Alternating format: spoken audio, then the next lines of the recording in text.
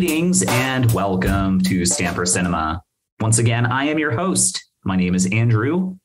As always, thank you very much for downloading this latest episode. And this time around, we're going to be doing something that we've been promising we were going to do, well, seemingly forever, but just over a year. We're going to be completing our Avengers project. That's right. I've got Mr. Brandon Kriske returning. And this time around, we are going to be talking about the fourth and final chapter of, well, at least of this saga version of the Avengers. And of course, that means we are talking about Avengers Endgame. And as I mentioned before, we got Brandon here. So hello, Brandon. How's it going, man? Long time no see. Good. How are you doing today? I'm doing well. And I say long time no see, but in fact, like at the time of recording, I literally saw you like 24 hours ago. I know. What were we doing? Yeah, we were celebrating the Atlanta Hawks, laying the beat down on Charlotte, and it was fun. It was a good time watching Atlanta do something. Oh yeah, doing something fun. But obviously, you know, we can talk a little basketball, but the listeners here, what they really want us to do is they want us to be talking about this Avengers. This has been a really popular series on this podcast. We've had a ton of downloads. Yeah. That's awesome. Yeah. I mean, it's definitely a win. Well, you know, as of our recording right now, we're only a few weeks away from the release of Doctor Strange. And I'm really excited about it. Just kind of continues to build on. So who knows? Maybe we'll have another one of these. Oh, I guess that's really a good natural segue. Maybe you're alluding to it right now, but I'm like, well, now that this is done, I mean, we got to have another project, right? We got to talk about another movie. So, I mean, the whole idea is the guest chooses the film to talk about. So, right, you choose it, I watch it, we discuss it, but we'll get to that. But I think we've got bigger fish to fry right now. And that, of course, is getting into this film, this little movie that the viewers may or may not have heard of. This little movie called Avengers Endgame. Small little budget of $356 million. No big deal. Only grossed about $2.8 million in the box office worldwide, about 858 domestic. But what's interesting is that doesn't even make it like number one in those three stats that I gave you. It's not the number one overall for biggest budget. It's not the number one domestic in the box office. And it's not number one like worldwide. But yet, you got to say this is the biggest freaking movie like ever made, right? I mean, I would say, and I'm fact checking you on that worldwide sales. I gotcha. So. Yeah, worldwide it is trumped only by Avatar. See, but they cheated. They re-released.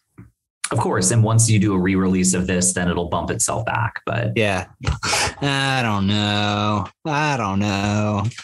But I'll tell you what. You know, to your point, kind of Hank Aaron and Barry Bonds. We all know that Hank Aaron is the home run king. Right. Mm-hmm. So, but as far as like feeling like the biggest movie of all time, all that kind of thing. I mean, outside of the fact that, at least for a minute it was it, and we alluded to it all throughout these past, podcasts and this series it was all building up to this over, 10 years, right? 10 years. We had an idea, of this Marvel universe. Now, we may not have known the entire 10 years that it was building to something, but by the time we got there, it felt like this was it. And that was it. And this was everything that everything was leading up to. I mean, and it just goes to it, and we'll get into it, but it truly is it's a great movie, I think. And there's a really compelling storyline or storylines, but there was a lot of fan service in this, just like in Infinity War, but even more in this. I mean, it was just so thick. But I'll tell you what, if they would have made it even more fan service, I would have been happier, because at that point I did. And I think most of these fans would probably agree. That's what we wanted. And I definitely want to get into the fan service, but I want to save that for a little bit further once we've actually like had the opportunity to talk a bit about what this, the plot of this movie is, some fun facts, what it is that you like about it, some key scenes. And then I want to get into that fan service because I've got some really interesting nuggets. But I guess the first way to officially speak about this episode was to kind of, I don't know, do like a little brief summary about what this film is. And if you want, I'm more than happy to kind of tackle it. I'm more than happy to do like a 2-minute brief summary, unless you want to summarize the film. No, I mean, I just watched it yesterday. But yeah, I'd love to hear your summary of it. Okay, so the best way that I can phrase it is this movie literally picks up where the previous film ends, right? So Thanos is won. Half of all living creatures are gone. Our original Avenger, Iron Man, is somewhere 10 million light years away and basically is left for dead. But fortunately for him, he's saved by Brie Larson, who basically just puts the ship on her shoulder and jets it all the way back to planet Earth, saving him, which is yay. They run into the remaining Avengers, and then a rat comes into play that, a rat basically is responsible for really saving everything because a rat somehow jumpstarts Ant-Man's little truck van, and boom, he gets out of the little like quantum, whatever it's called. And the quantum realm. And basically Ant-Man has an idea to time travel. And well, actually, before we even get to Ant-Man, I guess what I would also mention is Iron Man comes back and they figure out, okay, well, let's fucking go get Thanos and undo what he just did. So they find Thanos on, I forget whatever planet, and turns out they can't undo what Thanos did because he destroyed the stone. So Thor essentially, beheads him, and it's kind of went for the head. He went for the head. Went for the head. So Thanos dies, and they can't do anything about it, and so they're all sad. Then they fast forward 5 years later, everybody is still sad. And that's where Ant-Man comes into play, where basically a rat, gets him out of the quantum realm, and Ant-Man has an idea like, hey, let's travel back in time and we can do this. And eventually they all come to terms and they decide they want to go ahead and do it. But again, everybody's really angry, especially Hawkeye, who's gone like full on the bride mode out of Kill Bill, where he's basically just like a samurai traveling across the planet Earth and just whooping ass. Anyway, they all. Now, did you watch that series, Ronan? Did I watch what now? Did you watch any of that on Disney Plus afterwards? No, I don't know what that is. Okay, we'll get back to it. Sure. And so anyway, they all kind of join forces and they all gather. They go back in time and they do a whole lot of time traveling, and they get back in time and they have a big epic battle, like a 55 minute long battle, where they essentially take down Thanos, and you get all that really like great stuff that people have been wanting, which is, that Avengers assemble, and Captain America grabbing Thor's hammer, and then Iron Man basically snapping his fingers and utters the line that I guess a throwback to the first film, where he's like, I am Iron Man, snaps his finger, and Thanos dies, and Iron Man dies, and they're all sad, but they're also happy. And the movie ends at basically the funeral of Iron Man. And then we see that Captain America is going to go back in time and replace, put the stones back where they originally came. He stays back in time. He has his dance with Homegirl. He comes back to the present day, and he's an old man, and he turns the shield over to Sam. And that's your movie. Yep, absolutely. And it was really awesome because I remember feeling this sense of kind of almost like a bittersweet closure to the story. If you've ever had a TV show, and I say a TV show or a series because it almost feels like it from the time commitment over the years of this storyline, right? Like, I'll give you a great example, Friends, right? Consider, that's a good example of a series or a storyline that had been going on for what? How many years? 10 seasons, 10. Right? Yeah. It was a long time. So, what the cool thing about this was, even though it was bittersweet, with Tony Stark and Captain America and stuff like that. And the beauty of Marvel is it's still part of a universe. So there was that excitement leading into whatever's next, but definitely a very intense movie. Very intense, I would say. But a very highly successful action film. Now, I think they check all the boxes. You mentioned the fan service, and like I said, we'll get into that shortly. But check all the boxes. Critically, they all agree with us. So you're looking at like 94% approval rating on Rotten Tomatoes. From an audience perspective, we're looking at like 90% audience approval. IMDb gives it like an 8.4, which is good for 60 to 65 all time on their little metrics, right? So seemingly everybody enjoyed the film. If there is one critique, it's the same type of critique that any movie gets, which is right when you get in the middle, where sometimes it feels like it can drag, right? A lot of movies experience that. And the New Yorker critic, even though he enjoyed the film, went on, this is Anthony Lane of the New Yorker, basically he kind of shat on the film over the length of it, where he said you can easily duck out during the middle hour, do some shopping, slip back into your seat, and you wouldn't miss anything. And disagree.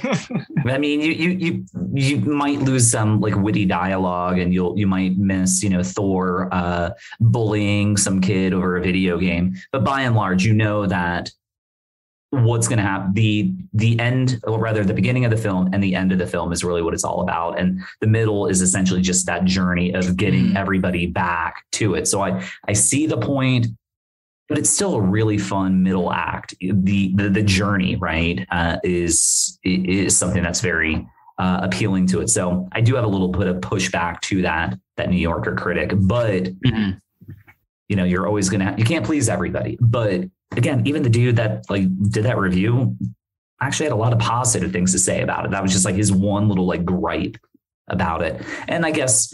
And like I said, we'll talk about fan service, because there are a couple little critiques that the film have had over kind of playing to the fans a bit. But, I think we're kind of splitting hairs over the fact that the movie, highly successful, highly appreciated from audiences and critics alike.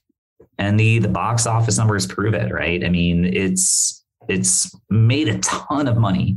It may have had the third largest budget of any film ever made, behind only Stranger Tides and Age of Ultron, but extremely successful. Now, I know this movie is very, very important, and you've got some history for it. And we've talked about it on other episodes, but the whole reason why I even saw this movie, or the last one, was because of conversations that we had, and just of how energized and excited you were over this franchise.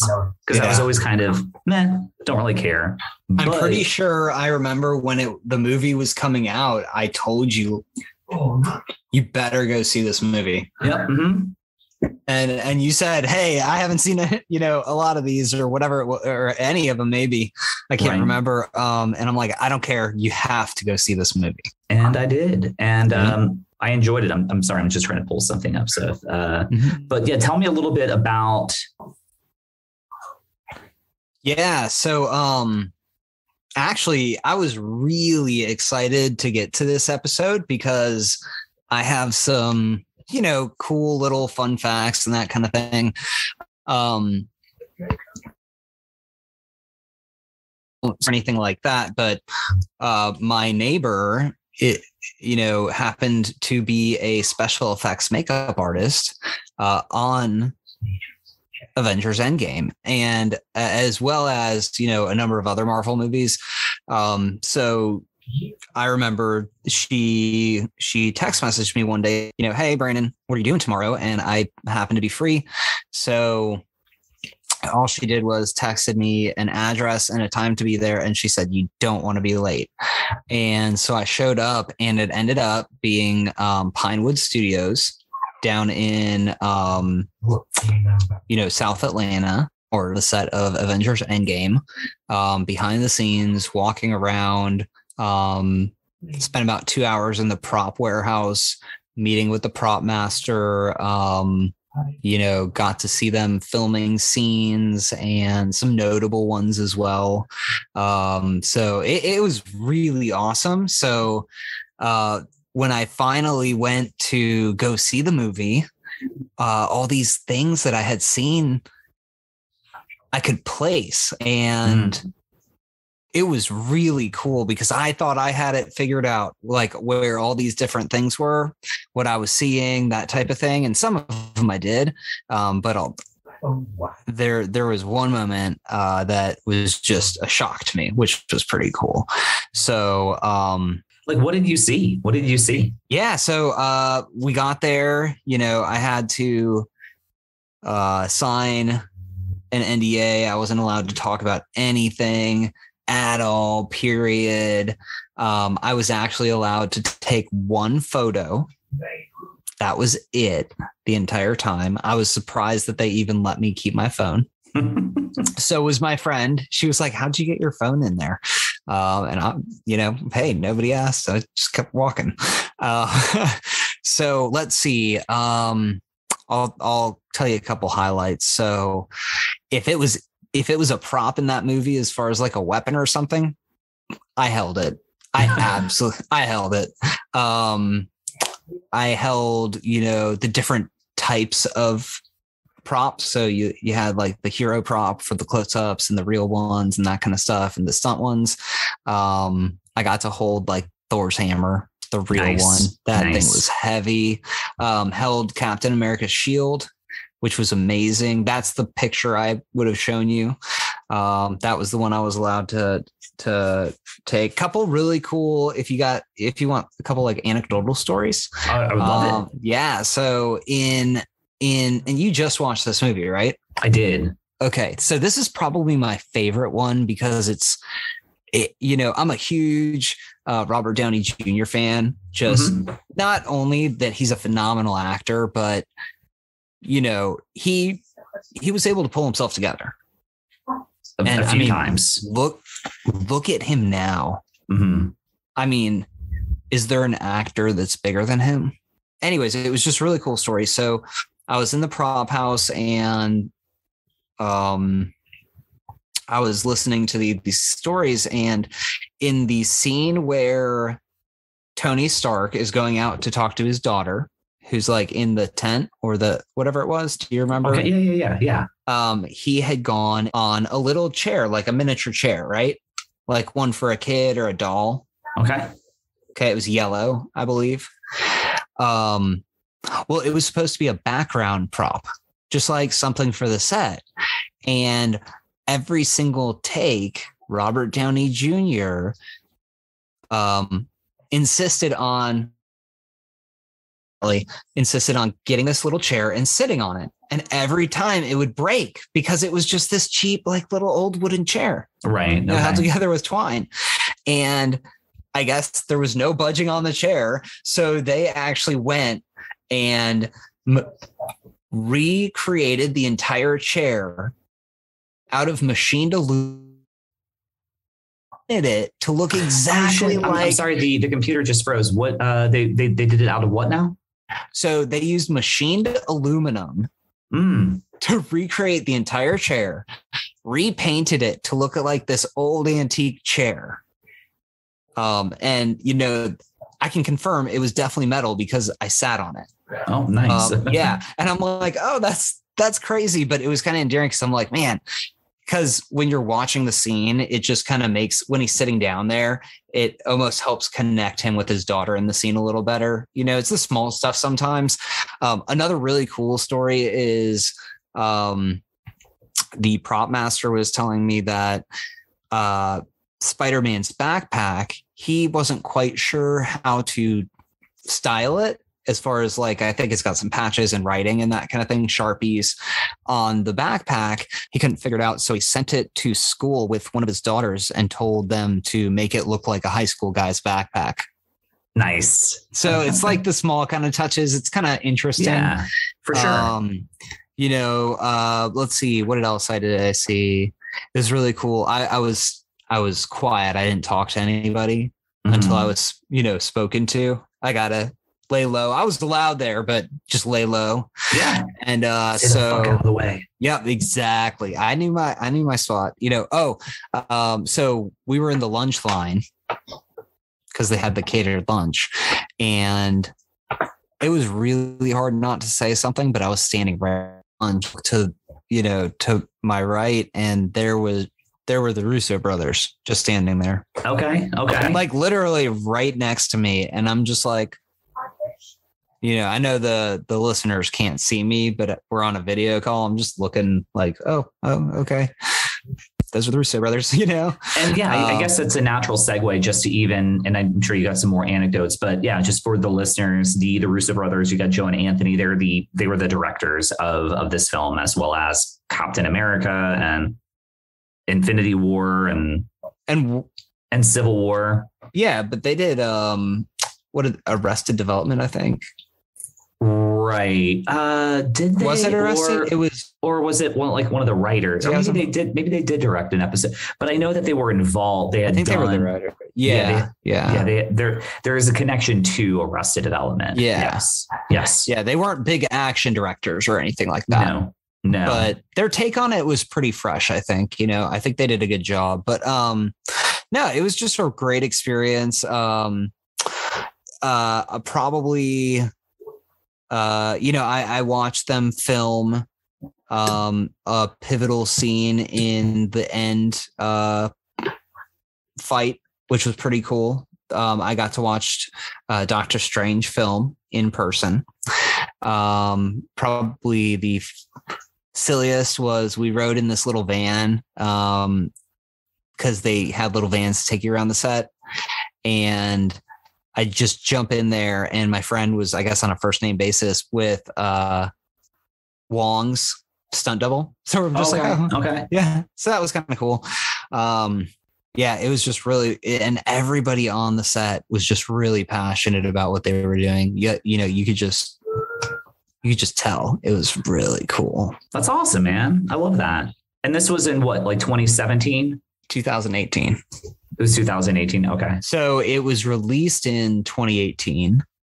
And so this was during some, I guess, reshoots or something like that, because not everybody was there.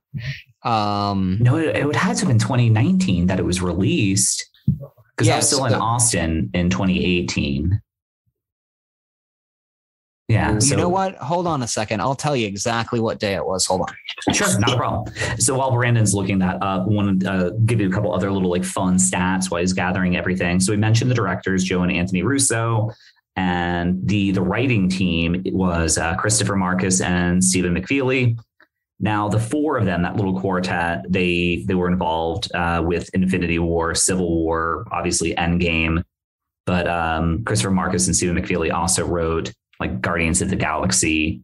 And I think they actually wrote the original Captain America as well. So that connection goes back. And the four of them really, they all kind of tag teamed their way through creating Infinity War and Endgame. They made them the same year, did like maybe a few months apart and everything. What about James Gunn? James Gunn did one of the Guardians. Yeah, one of the Guardians films. I was just talking about the writer team of Joe and Anthony Russo. I'm sorry, the director and Christopher Marcus and Stephen McFeely. Yeah, they were kind of killing it, just like a machine. It's almost like when they did Lord of the Rings, not them, but Peter Jackson, those guys, just like, what was that? How long did they shoot that movie? Yeah, they shot them all simultaneously. They were all doing. It was more like 18 months. That's what I'm saying. Mm-hmm. Wasn't it like 18 months? It was something like that. Yeah. Crazy. Yeah. And then obviously years on doing post-production work and everything. But just, I mean, look at the result. And shit, I mean, another little connection because Weta did the special effects for Lord of the Rings, and they also were involved a lot with this production as well. So some connections there. But you were looking. Were you able to find out the date that you? Yeah. So it was. I won't say the exact date, but so they don't look up my security records. But it was September of 2018. So it was, 9 months before it came out, roughly ish. So my last story, which was the one that shocked me, was we were walking through the sound stages, and it was really cool. Just seeing like the interiors and stuff. And so we were walking around the interior of a home. And I thought the entire time until I watched the movie that it was Hawkeye's cabin. And I'm watching the movie. So I rushed to the theaters that Friday. I wasn't doing the midnight release that Friday at like noon or whatever it was, 1:00. But what we were walking around was Tony Stark's cabin. So the minute it came on the scene, which is really cool, we're here in Georgia, you can actually Airbnb that cabin now. Nice. Yeah. I think, I'm pretty sure you can. But I was like, oh my gosh, I was in Tony Stark's cabin. So that was pretty cool too. But that is cool, man. Enough about my, cool, little adventure. Let's talk about the movie. Let's talk about the movie. End product. So I got to ask you, Andrew, where on your list of, the 4 that we will have talked about by the end of the series, would you list this? So if I were to rank them, I revisited this film just a couple nights. I was watching it on this streaming platform that I watch, and I watch it with a bunch of other people called Stream Lounge. Hey, Stream Lounge people. And I was saying that this is either my favorite of the series or my second favorite, that or Infinity War. Now, I think I do take this one in a slight edge over Infinity War. So I would go this one, Infinity War, the original, and then Age of Ultron. So that would be my 1 through 4 that way. What about you? So it's tough. I go back and forth on Infinity War and Endgame. It's tough because there are so many just iconic moments in both. And I think that's what it comes down to is, because you'll watch these movies, and to your point earlier, there are going to be some times that may not be as exciting, but it's those moments that capture you that make you connect with a movie, right? That any movie. So, whether it's like, oh my gosh, that was crazy, or oh my gosh, I'm so scared, or oh, that really touched me, whatever kind of movie, those are the ones you remember. So that's why they're good. Agreed. So I think slight edge to Endgame. I think it's boosted by the fact that you had 2 major storylines being kind of closed in a sense. The guy who started it, Iron Man, ended it. Right. And that was the end of his story too, kind of, so yeah, it's a great, I'd say Endgame, Infinity War, Avengers, and then Ultron. Yeah. I think the reason why this one gets the nod for me as far as like being the better one, and, one, obviously the element of Robert Downey Jr.'s arc, Iron Man's arc, where basically he did a selfless act in the end, right? I mean, where this is a character that's always been very selfish to do something that was very, very selfless, basically knowing that. That was it. That was it for him, right? That was it. That was the 1 in 14 million. Right. That was a 1 in 14 million. Exactly.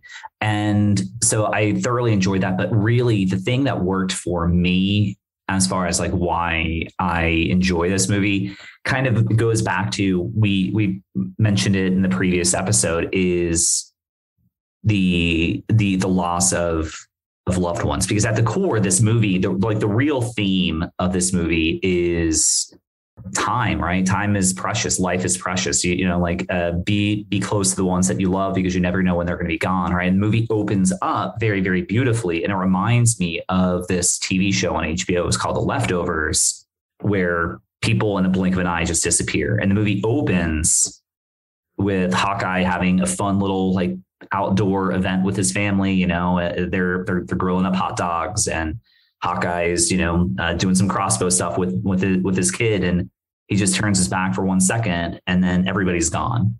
And that feeling of confusion, hopelessness, loss, it just really, it gets you in the feels. And again, it just reminds me of this TV show, The Leftovers. And I'm going to put it in the notes on this episode. So if you're listening to a podcast, definitely take a look at the notes, because what I'm going to do is I'm going to see if the opening scene of this movie is available on there, but I'm definitely going to put a YouTube link to the pilot episode, like the opening, like 2 or 3 minutes of that, where there's this woman in her car, but before she's in her car, she's on the laundromat, and she's got like her screaming little infant daughter, and she just won't stop screaming, and she's screaming, and the mother's getting progressively more and more frustrated, and they get in the car, and the baby's still screaming, and the woman's on the phone, and then in a blink, the screaming stops, and she turns around, and her kid's no longer in her car. She gets out, and she's screaming for her kid. And then you see everybody else in the street. They're like car accidents happening. People are screaming. They don't know where their people are. And so it's just a beautiful parallel from this world versus this HBO show called The Leftovers. So it had me at its hook that way. Was that the one? What was it? Kirk Cameron? No. So The Leftovers. Oh, no. That's Left Behind. The Leftovers. Who's in that? Because I haven't watched it, but I'm trying to.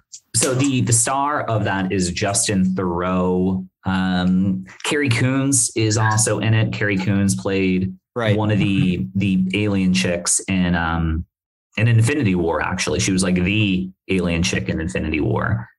But yeah. So that's Proxima Midnight, I think. Yeah. Exactly. Yeah. So that was my in for this movie, as far as like, all right, I'm willing to go on this journey. And that idea of potentially being able to save those that have lost you, right? Because that's really what this movie is all about, is again, time and not being able to do this and that. And if you had the ability to change time, like, at what cost, like how is it going to, do you run the risk of losing everything subsequently that you've already made, right? So like Iron Man's conundrum in this film is the fact that it'd be great if I can save everybody else, but if I lose what I've now gained, is that worth it? Right. And it does tackle, it's more than just a popcorn movie. It does tackle some really interesting thoughts. And even if they're kind of glossed over a little bit, if you go back and watch it, you do see that there are those themes that are addressed in the film. Definitely touches on some more mature themes as well, which I think helps its watchability factor as far as rewatching it. There's different things to pick up on, but one thing we didn't really talk about is, and I think it was definitely an important story arc over the course of the last two movies, and really leading into the next phase of Marvel, is with Thor.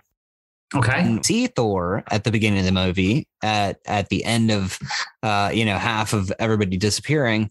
He's still, buff Thor, and they go and they kill Thanos, and then all that. And by the time those 5 years pass, he's fat, he's drinking a lot. Fun fact, I don't know if you picked up at the Avengers headquarters is Tropicalia, which is from Georgia. Mm-hmm. Yep. So I thought that was kind of cool. But, and he's let himself go, and they have to almost force him to come help try to save everyone again. and lit everyone. So, watching that, watching the full circle Iron Man, watching Captain America finally get to rest, and do something for himself for once, and watching that kind of almost changing the guard. I think it was very important and pivotal movie for the franchise too. Agreed.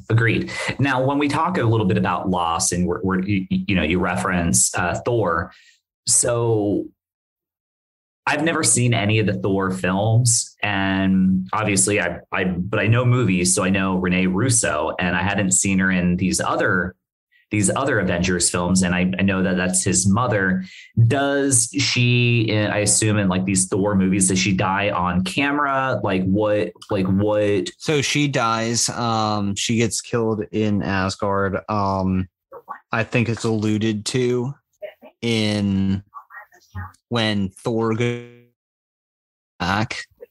Remember to get the stone to get his hammer. To get the hammer. That's right. Yeah. Yep. So yeah, and then you've got, Loki is gone. All his friends are gone. Thanos had essentially destroyed much everyone. His home is gone. So, and then at that point, he's lost too. So what's the point for him, I guess? And by the end of the film, he was back at it. Just needs to lose a couple pounds. Fat Thor, or how's it like referred to like in the credits? I think they refer to him as Lebowski Thor. Did you see that? Dude Thor. The dude Thor. That's it. Yeah, dude Thor. Really, really quick. I'll show you this. You see this? I do see that. So for those that are listening. So this is a plaster. There's 6 of these in the world. It came from a church in the UK where it was filmed, where this was Asgard. This was some of the panels in Asgard when Thor went back. Okay. So that was from the set, which was just kind of cool. That's you can super cut cool, it out. No, man, I'll keep that in. You're showing me some fun stuff. So you got Thor, and then who else did we lose? Black Widow.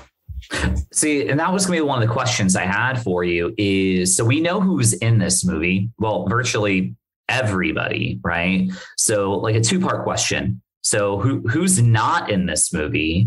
And then who dies, like actually dies in this film? So, Scarlett Johansson.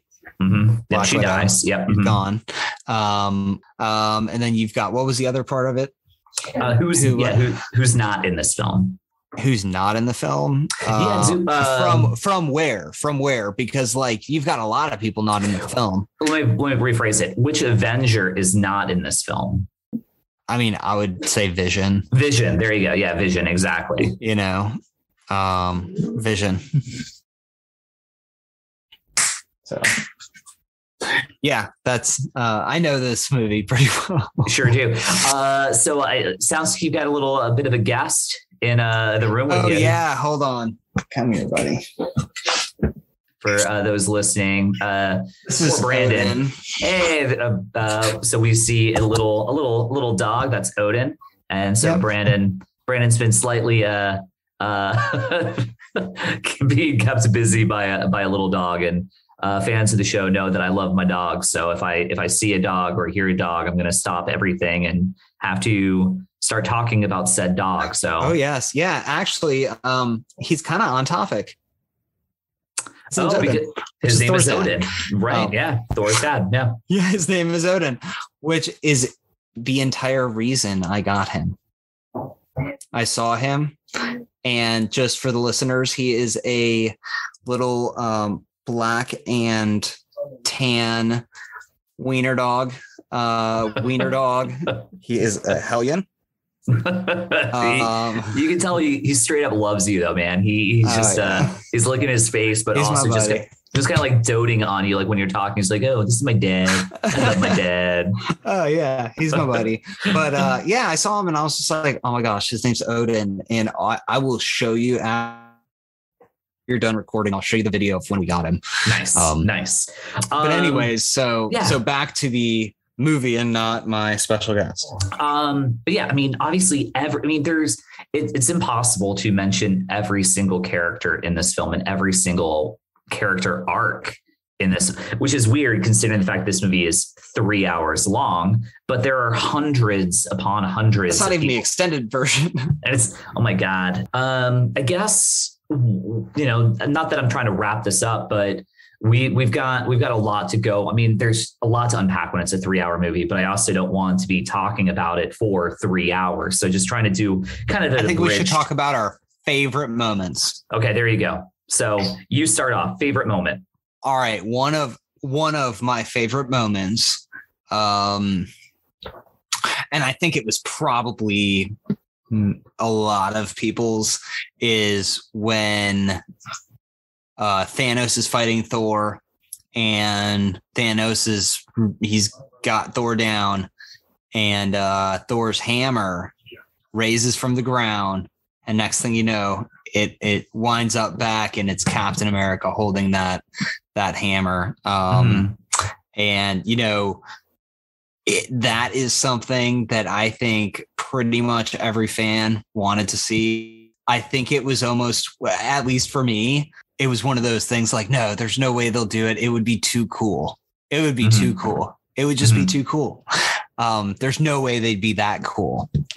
And, we were talking about it. The studio totally was, they, like I said, did a great job, great storyline, but 100% a ton of fan service. And that's one of the ones that I'm like, yep, you got that one right. I mean, to be fair, they did foreshadow it in Ultron, right? I mean, they did yes, when he kind of tried to move it a little bit and just had like a little like whatever. And Thor was the only person that recognized it, which is why like it goes back to his "I knew it" line, is because he was the only one that saw that kind of like budged a little bit when Captain did it, at least in Ultron. Yep. So that was probably one of my favorites, just from a total nerd standpoint.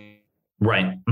From the comic canon to just how cool would that be? Definitely one of my favorites. How about you? No, I mentioned the opening scene, which again, it's a very bleak moment, but I do love that. Because what is the one thing I've been saying since the beginning of doing this podcast is the fact that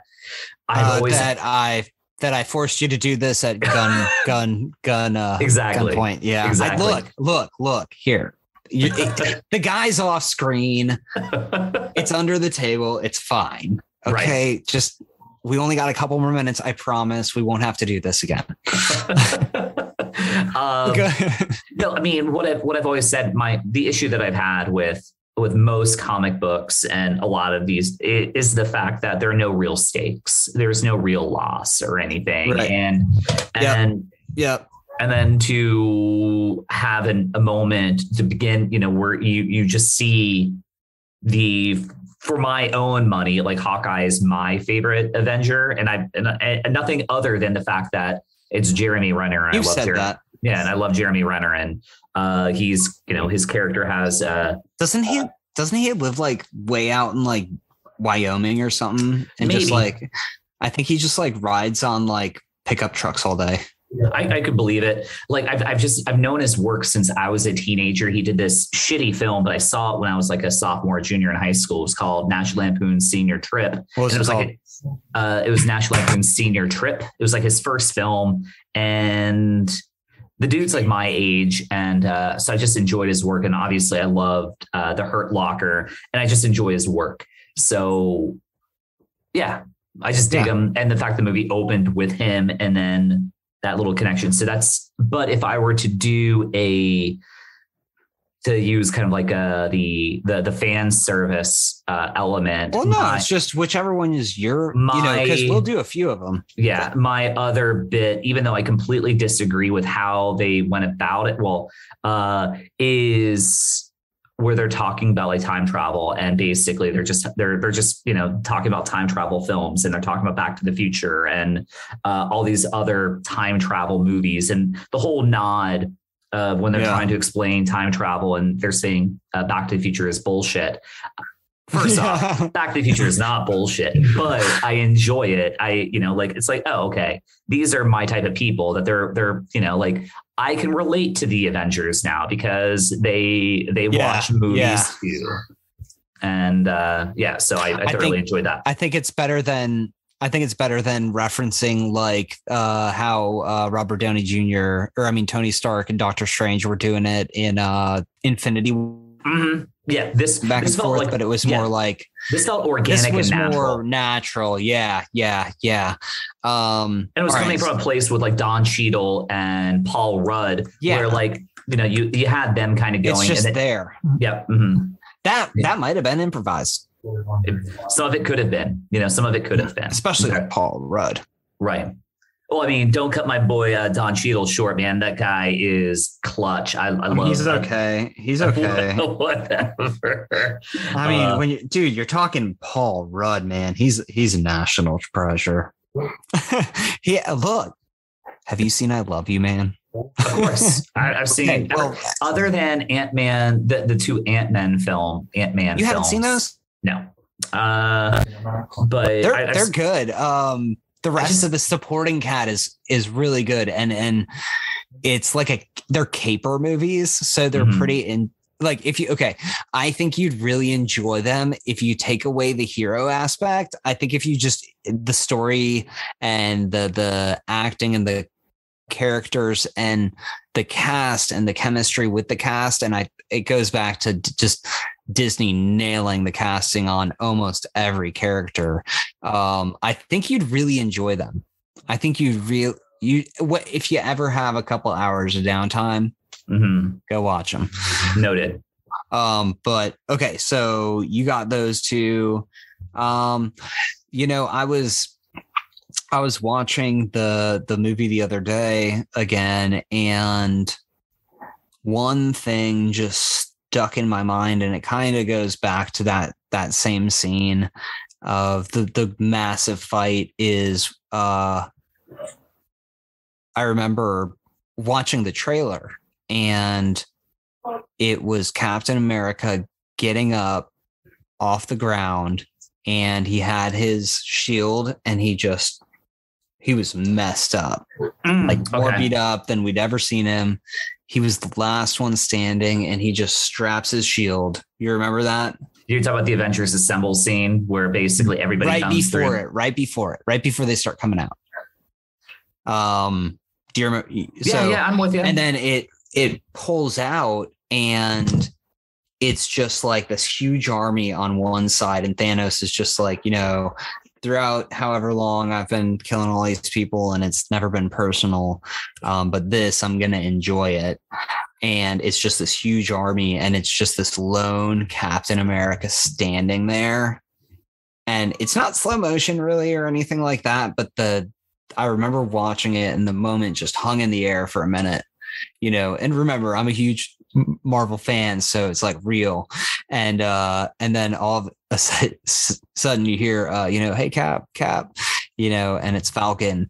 And then it was just like, oh, it's on, this is like for, I think, like fantasy and sci-fi and all this stuff. Like, you think about these big battles, and there's always you always wish it was bigger. Right. I remember even like Lord of the Rings, oh man, I wish it was just like an hour long battle. I wish, all these different things. I think a lot of movies, Braveheart, it's a big battle. There's lots of big battles, but it's never epic enough when you're watching it. And I think they did a pretty good job, because it was pretty epic. Right. No, for sure. For sure. So I think that just that entire last hour is, was my favorite part of the movie. It was it's 10 years was building up to that hour, and showdown. And I fundamentally wholeheartedly agree. Now, what I want to do is, because we talked a little bit about fan service, kind of bring it, because it kind of ties into what you just referenced. Now, obviously, fans love fan service. They just do. We love like, all right, this is how we envision it. This is what we would want. Wouldn't it be great? Wouldn't it be cool if they did this, if they did that, yada, yada. And Endgame is filled with it. Now, I do want to, not that this means anything else, but I just want to bring it up because we have to have the point and counterpoint. Be careful. Right? Be careful. So Slate magazine basically probably did this for some clickbait, but it's still, they do bring a couple things because I've heard it echoed other places. But I'm going to read a little miniature. Is this a credible outlet? I mean, it's questionable. Okay. But that being said, I'm bringing this up because I've heard other people echo this. So just bear with me because they started, but then bring conclusion. It on. All right. So Avengers Endgame takes its fan service duties seriously.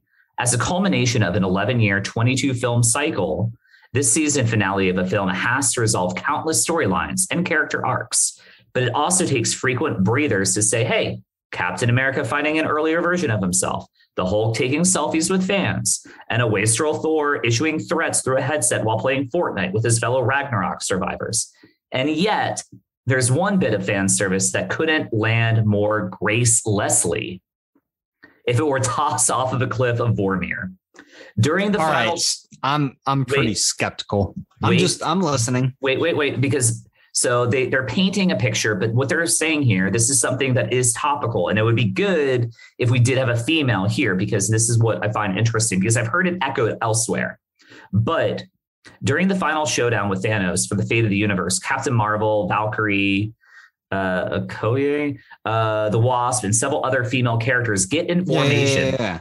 Presumably for audiences to rally around Marvel's commitment to gender equality and women's representation. Instead, the scene immediately revealed itself to be the apotheosis of studios' expectation that fans of female superheroes be satisfied with scraps while courting woke points for its supposed forward thinking. Now, I get that back half where like it looked really cool, like, hey, this is great, yay women, yay feminism, but it wasn't. That's not what this was. And it was just kind of it was just kind of like a little nod to like, hey, look, we've got female superheroes. Let me just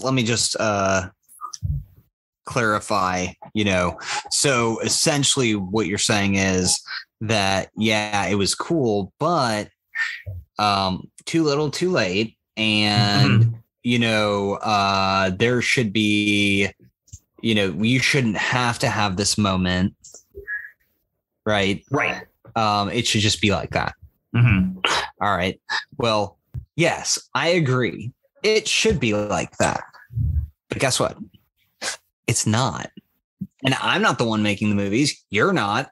I'm going to go watch the movies because I love comic books and they make great movies. But, here's the thing. Comic books started 100 years ago, right? It's not anybody's fault that the majority of the most popular characters happen to be male. I think, yes, I wish that women were equal in media, and I don't understand why it's such a big deal. Like that should just be a thing, but it's not, And Brandon, I don't want you to think that I'm not putting you on the hot seat or anything. No. I want to say, yeah. No, but that's not the case. And so I think that Disney was putting, their, and I'm a male, so I don't know the female perspective. But I think it was a good gesture. And I think that having not only, you got Captain Marvel, which was a hit. You have Black Widow, which, I think they kind of flubbed on the release, especially surrounding Scarlett Johansson. They have, Elizabeth Olsen headlining that WandaVision Disney Plus show that was a hit. Yeah, WandaVision. So I think they're doing a really good job of starting to incorporate more female characters and giving them a story to tell and that kind of thing. But I think it also will take some time. I don't think we'll be having the same conversation in 5 years. I hope not. We shouldn't be, but yeah, no, valid. It's just something I felt that like it'd be good just for us to address because it is something that other people have mentioned, and I feel like we wouldn't be doing it justice if we let that pass by talking about a great film, but talk about something that has been on people's minds. It's kind of. Go ahead. No, just like one of those like elements where the movie misses the mark, even if it's not like overtly, super out there. There is still something about it that we should, at least recognize it. It doesn't necessarily have to be. I mean, it was kind of, I wish it felt a little more organic, right. But I mean, how do you create a moment like that organically? Mm-hmm. I don't know. I have no idea. I think they probably did their best, and what I bet is that if there weren't more female scenes, that we would hear, oh, there wasn't enough female scenes in it. Right. So and it's kind of and to be fair, honestly, if not for Hawkeye, my favorite character in this film was Nebula. And I've never seen the Guardians of the Galaxy films. I know she's nothing. A badass. I know nothing about them, but I love Karen Gillan. I think she's awesome. She crushes it. She's just a tall drink of red hair water. You know what I mean? Like, and I love her as this character. But anyway. And by the way, Natalie Portman is going to be Thor. Remember? In the upcoming Thor. So yeah, and we'll have to unpack that on some later date. Yeah, because I mean that's I can't compute that right now. Where do I want to go from here? I guess, like I said, not to round this up or, kind of finalize, but we got to start getting that direction. Now, when you look at this movie, where does this movie fall for you in the hierarchy of action films, of comic book films? Where do you put this? Where is this movie? Oh man, not that you have to say it's the greatest this or that or anything else. I mean, but where do you put that? Where do you think this movie? Where would you put this film? Or even critically, where would you put this film? Oh, I mean, I think critically, you said it yourself. It's one of the higher rated films just in general, outside of genres. I think that that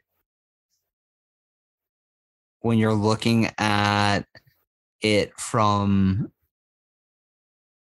standpoint, I mean, it hits all the check boxes. You got space, you got explosions, you have things shrinking, things getting bigger. You have aliens. You have, time travel. You have, like what you do not have, right? You got time travel. I think we up there, with the best of them. I don't think you consider it an action film in the traditional sense. Not like a Die Hard or something like that. Mm-hmm. It's hard to compare. If you were to just combine, like if you were having, let's say, okay, the Lord of the Rings saga against all the Avengers films against, some other stuff. I think it's Star Trek, Star Wars, that kind of thing. I think it's going to rank up there, because I think they did a great job with the cast, the thoughtfulness with the storyline and balancing a good storyline and something that's cohesive with giving people what they want and what the comics show. I think if you want to look at it from like, where does it rank for me within comic book films? Probably top 3 or 4. Okay. Top 3 or 4. Yeah. I mean, maybe top 5. Yeah. I mean, you got Batman, the old school, and you also got Heath Ledger's. Dark Knight. Yeah.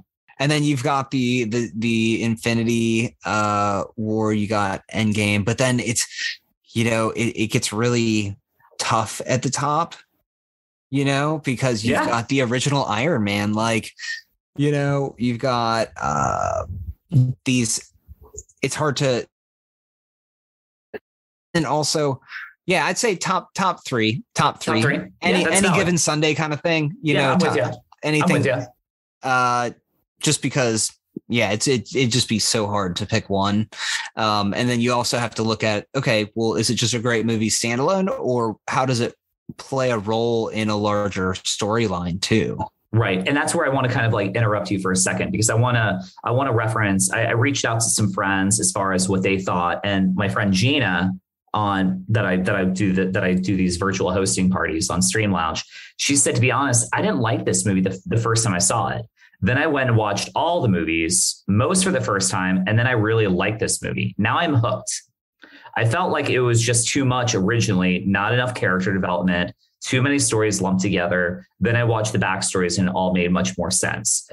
I refuse to read the comics though. So I agree with her, but I also I'm not say issue, but I also disagree in a sense where I haven't seen any of the other films and I'm not really interested in the backstories other than just having conversations with you casually about them. Like, hey, this, that, and the other. I think this franchise, even though I've never read the comics and I haven't done the backstories, I still think they can work as standalones and you can still appreciate this world, because even if you've never read the comics, you fucking heard of the Hulk. You've heard of, Thor. You've heard of Captain America. You've heard of these people, even if you don't necessarily know their worlds or you're not even interested in their worlds.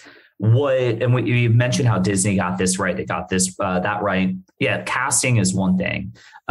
Whether they got the right actor that looked a certain part, it's not just that they got actually real talent, real legitimate good actors to play these roles, right? Chris Evans has been a fantastic actor long before he was ever Captain America. Robert Downey Jr. was a fantastic actor for decades before he donned Iron Man. And then, Jeremy Renner and a myriad of other, it took Hugo Weaving. It took them 3 attempts to get Hulk right, but they got there with Mark Ruffalo. Ruffalo nailed it. Josh Brolin.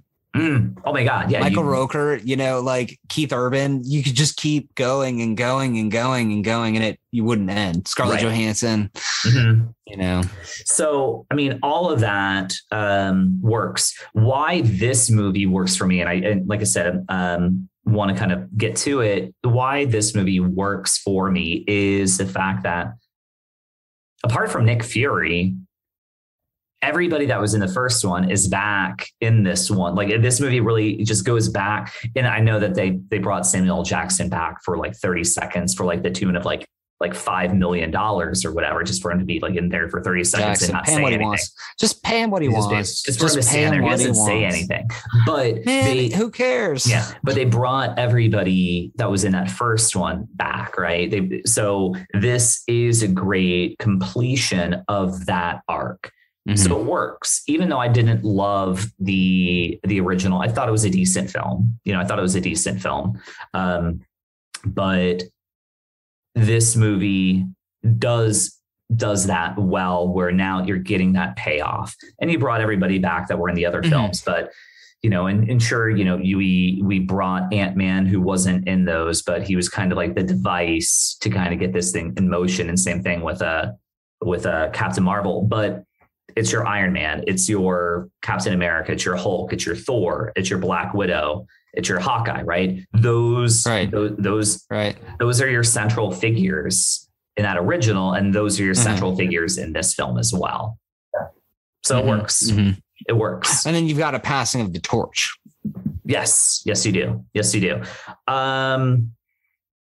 All right. Before I do any miscellaneous notes or anything like that, and I've got a couple little like final questions for you, but is there any like key dialogue or anything like, because I mean, this movie is filled with like little quips and bits. Oh man. I mean, Yeah, I really liked where I go back to where like Captain America got the hammer, where Thor's just like, oh, I knew it, like he was worthy. But then later on when they're fighting, they end up with, Captain America has the big hammer, and Thor has the small one, and he's like, no, I get the big one, and he throws it back and forth. I thought that was just like kind of organic funny. I think that or no, where Tony Stark to Doctor Strange is just like, is this or tell me this is the one or whatever, and Doctor Strange is like, if I tell you what happens, it won't happen. And later on when he looks at Doctor Strange and he's like, well, is this it? And he's like, he holds up his finger, and he kind of knew what he had to do. And he just said, I am Iron Man, and boom, like that. Whoever wrote that just nailed it. Well, it's funny that you mentioned that. I think there's an anecdote I heard about it too. So yeah, go ahead. So I don't know if you know about this, or you mentioned like the anecdote, but Robert Downey Jr. wasn't convinced he wasn't sold on like, I don't know if I want to go back to that. Like, I'm not sure. So he was brought over for a dinner, and they had like pitched him, and he wasn't completely sold. But Joel Silver, like the producer, who's also like a buddy of his, he's like, are you fucking mad? You have to do that. That's like the best line ever. That is the perfect send off. You have to do this.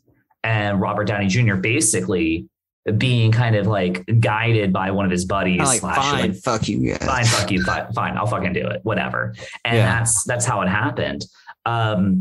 So yeah, no, brilliant. I do want to bring this up before, not to like genius. Yeah, it is genius, but I have to bring this up because I mentioned like one of like the central themes of this movie is obviously time, right? Cherish the time that you have with people you love. Cherish your time on Earth. And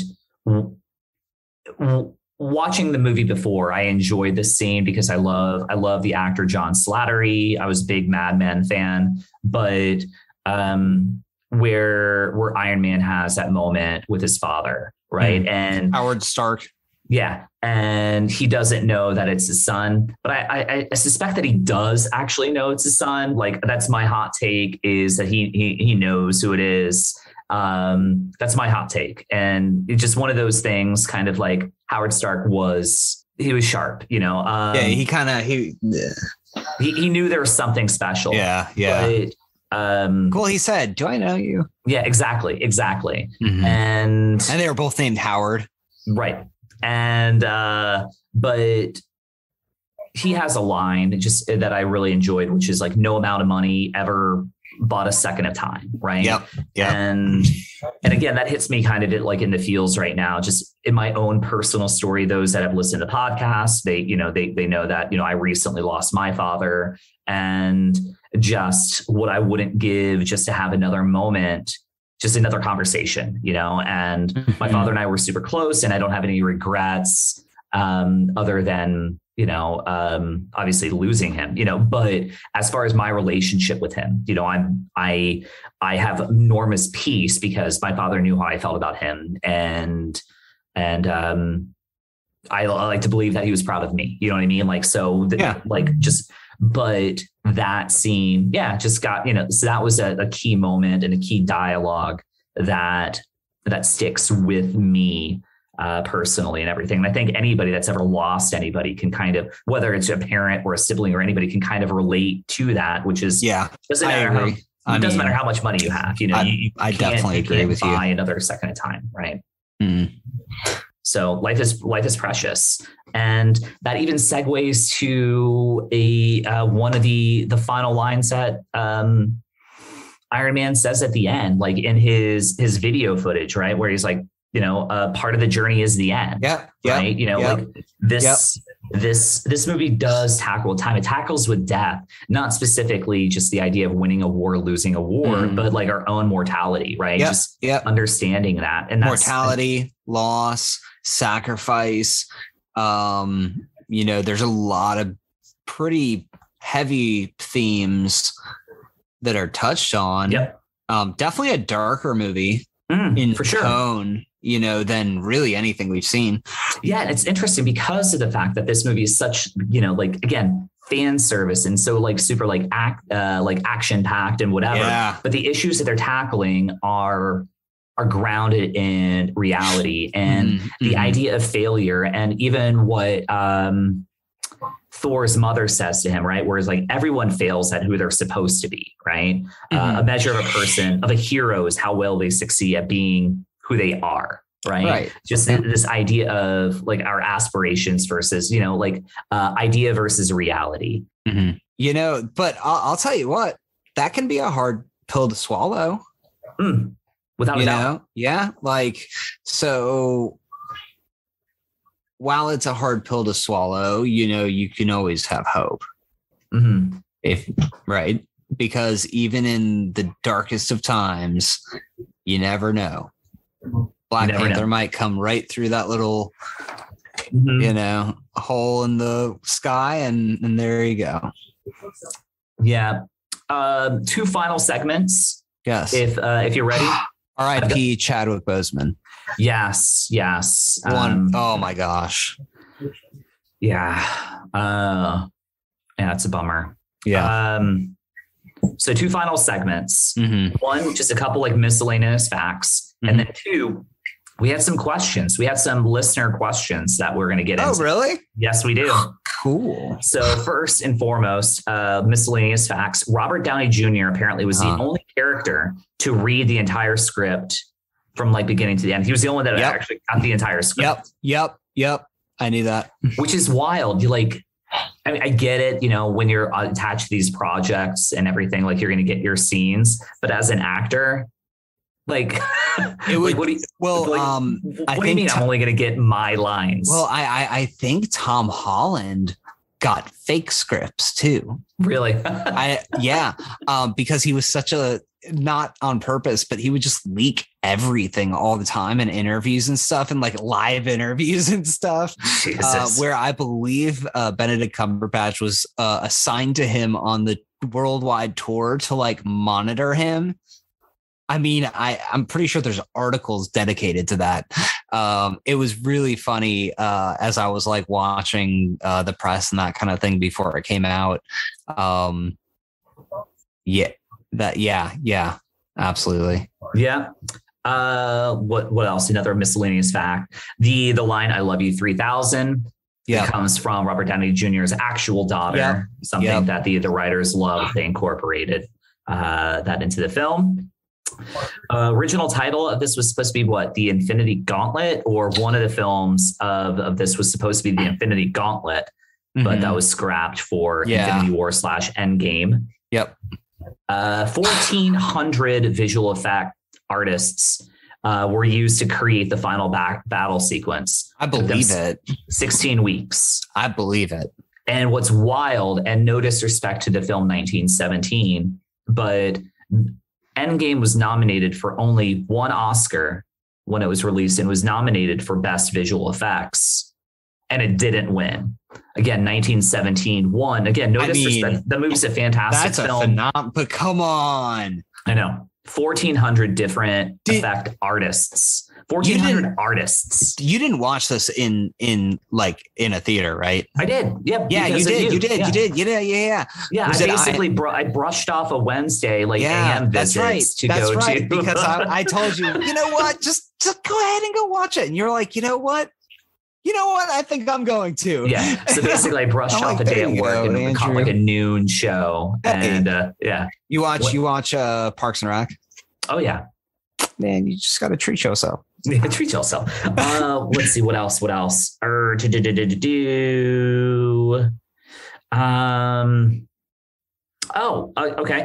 So I just want to talk about like profanity, because obviously we get a lot of profanity from Captain America in this movie, where he uses pitch.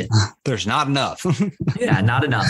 But what I did want to do is throw out which Avenger used the most profanity, like overall, like from like the Avenger films. Which Avenger has used the most profanity? All 4 of them. Yeah. And can we define Avengers, because they're not all in all the films? So I would say that this guy is. He is in all of them, mm-hmm. without a doubt. Yeah. Probably Starts with iron, ends with man. Yeah, I said Tony Stark. Yeah, Tony Stark. Yeah. I mean, which Avenger has never used any profanity whatsoever? Out of any of them? Mm-hmm. And granted, he was only in a couple. In a couple of them? Mm-hmm. Well, you can't in two of them? Basically. Well, that's not an Avenger then. Vision is the but one. he's not. I mean, and then apart from that, I want to say it was Hawkeye. Apart from that doesn't really. I think. Yeah, my guess would have been Hawkeye, but I wasn't gonna think even. I wasn't even thinking Vision because he was only in 2. So like, even if he only cussed once each movie, and same with Hawkeye by default would lose because he was in. Well, I don't know. Were they in the same map? All right. Whatever. Well, good stuff. Are you ready for some questions from some guests? Sure. All right. So this question comes from my friend John, who's been on the show a couple times. All right. Which Avenger has the best hair? Ooh. I mean, I'm going to say Thor. You're going to say Thor? Okay. Yeah. I'm going Hawkeye. I'm going with that really weird mohawk that he has. I mean, it's cool. It evolves, but yeah, I mean, I'm always a sucker for elevated hair. Yeah. So wait till you see Thor in Love and Thunder. He looks like a 80s hair metal. It looks awesome. So Harry Winks asks, if you could change one thing in time, what would it be? Me? Mm-hmm. If you could change one thing in time, what would it be? If I could change one thing in time, what would it be? Maybe we'll come back to it. You think about that. The only thing I can really say, because I'm really happy, with my life. So I wouldn't really change anything because I would not want to risk losing anything I had. I think the only thing I'd probably do is, maybe invest a little more in the things I had been investing in, just maybe up that or something like that. Still do the same thing, just more, on a bigger scale back then. But, nothing, because why? I'll just change things moving forward if I want to see the change. Right. Mm-hmm. Exactly. Yeah. I mean, I've got my thoughts, but for the sake of time, we'll keep going. But these are questions more directed for you. Yeah. Favorite time travel film?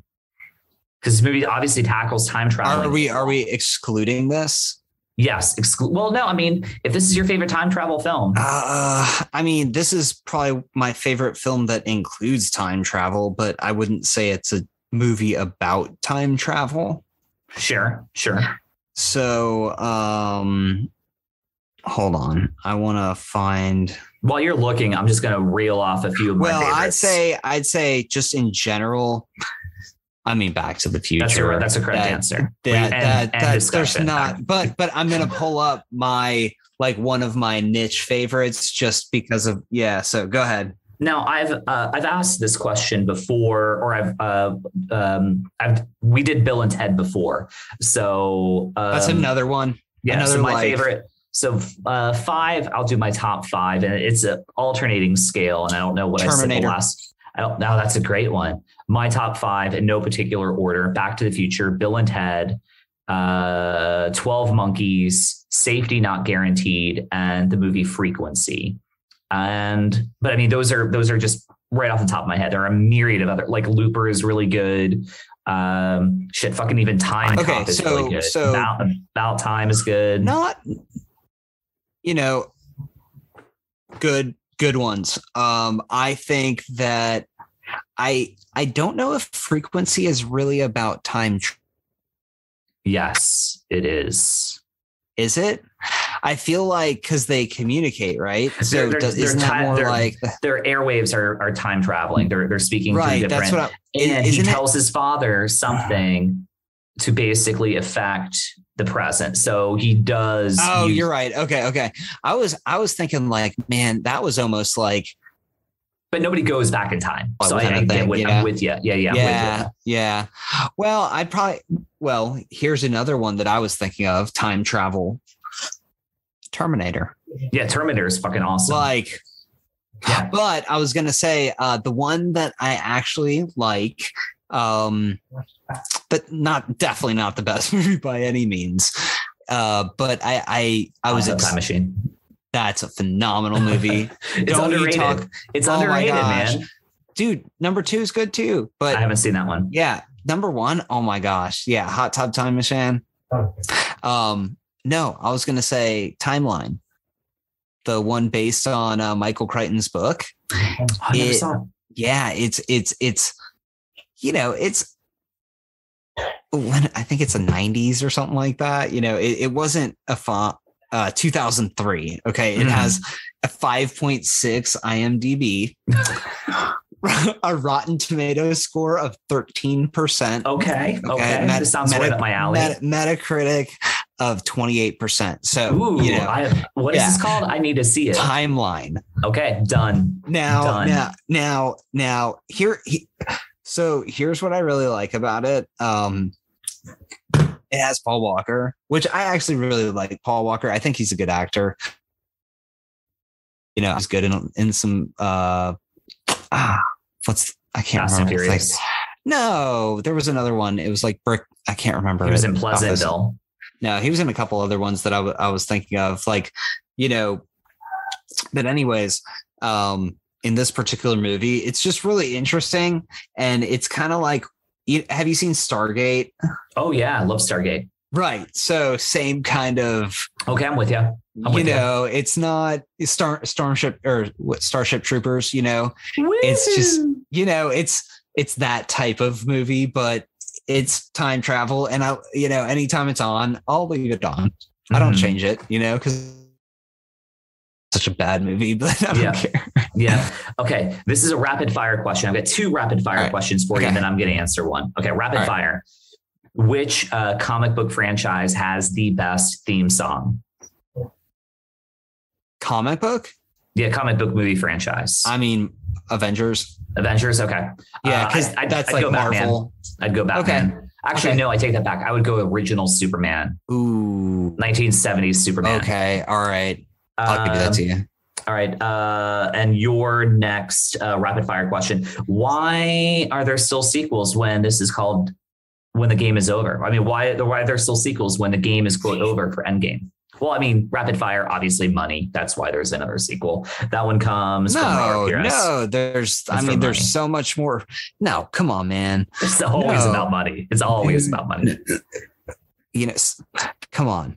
So I think there's more story to tell. I mean, it's the end of that story, Endgame. It's the end of everything. So, I think they could have called it a bunch of different things. I'm not in love with the name Endgame. I would have been happy with something different too, because there is a lot more to tell. And I think you'll see it more and more.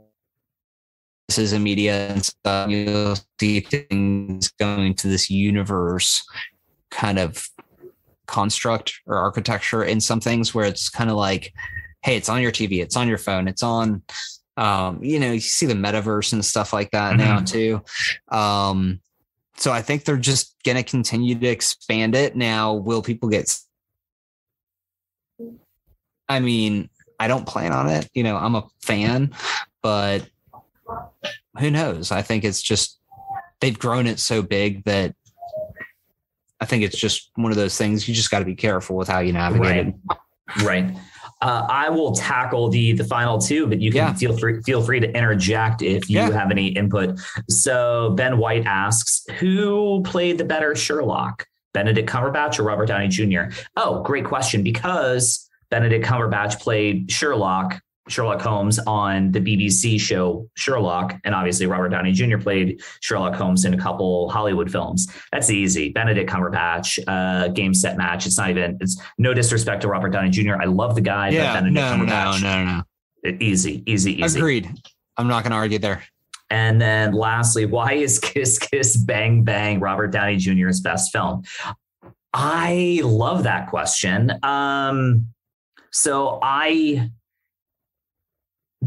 Why? Well, the question is, why is it Robert Downey Jr.'s best film? Well, Robert Downey Jr. got to be very, very, it is the most Robert Downey Jr.-esque character he's ever played, where it's just smart ass line after smart ass line. And he's the narrator and it's a singular narrative. So it's all told through his eyes. Now, if you're asking me, is that Robert Downey Jr.'s best film? No, I might go with the movie Chaplin that he did in the early 90s. Didn't he win an Oscar for that? I think he was nominated. I don't know if he won it, but he might have won. He was definitely nominated for awards, but sit on that one because I'm not entirely sold on it. But if you're asking me why is Kiss Kiss Bang Bang his best film, it's because he's a singular vision of that narrative and he's fucking hysterical in it. And he loses a finger in the movie and he kills people accidentally. He goes for the girl, gets the girl, but doesn't get the girl because he goes for the girl's roommate, gets the girl's roommate, leaves the girl's roommate, gets the girl, doesn't get the girl, gets the girl. So, I mean, the movie's all over the place. It's a fucking train wreck. But anyway, I'm done. Brandon, do you have any closing thoughts, comments, concerns? Do you feel that we did enough fan service in this discussion? Obviously, it's impossible to get through everything, but do you think our listeners are going to listen to this and be like, yeah, they spoke about my favorite scene. They spoke about this moment. They addressed this. Is there anything we're leaving out? I mean, not that I can think of. And I'll just say that if we did, leave a comment, send a message, let us know, and we'll take it into consideration and on our next one. Dude, that is very, very eloquent. Brandon Kriske. Dude, this was so fun. I'm sorry that we weren't able to finish this up in December, but whatever. It's April of the next year, but we got through it. We completed it. How do you feel? Was this a good undertaking? Did you enjoy being accomplished? Yes.